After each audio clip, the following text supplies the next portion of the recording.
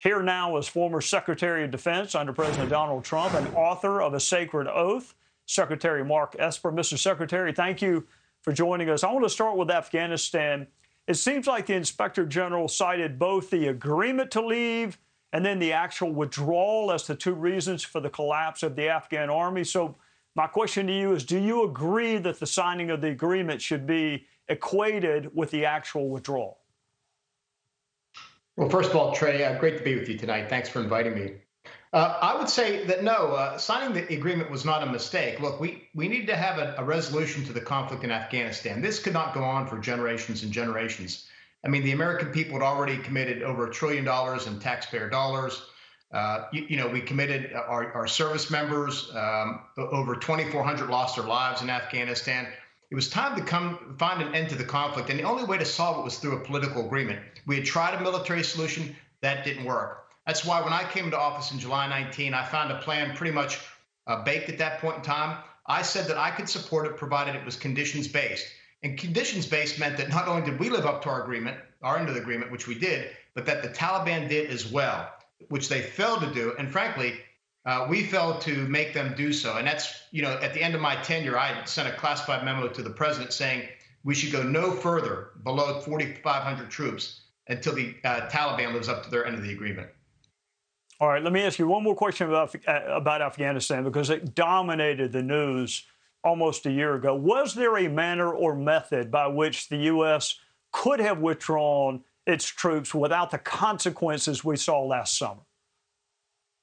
Right. Yes, absolutely. First of all, it was an abysmal failure. It was a hasty withdrawal. We looked like we were forced out. We left Americans behind in the country. Young service members were killed right outside the airport. It was tragic and terrible in so many ways. Look, first of all, I would have recommended that we make the Taliban live up to their agreement. We should have used our continued presence in country at a level, again, around 4,000, 4,500. We should have used our lethal force against the Taliban to get them to come to the table and live up to the end of the agreement. If we had stayed, that would ensure that the Afghan military would have stayed as well. We could have provided contractor support, logistics, and so on. But look, failing that, we could have done a much better plan in terms of how we withdrew. We could have done so with force. I think the State Department did not do a good job in terms of helping Americans in Afghanistan get out in a timely manner. I mean, there was so much more we could have done that these lessons will be learned for some time going forward. All right, Mr. Secretary, I want to play a clip from General Milley, and then I'm going to ask you to react on the other side of what he had to say. As we are entering a world that is becoming more unstable, the world you are being commissioned into has the potential for significant international conflict between great powers, China and Russia, each with significant military capabilities, and both who fully intend to change the current rules-based order. Are we, I think you may have actually graduated from where he was giving the commencement address. Are we closer to actual conflict with Russia and with China? I don't think necessarily so. We clearly are in an era of great power competition. When I came into office in 2019, I made it my top priority to implement the national defense strategy that said that China is #1 and Russia #2, our strategic adversaries. Clearly, both countries are run by autocrats, and they have intentions to undermine democracy and the international order that we know and trust.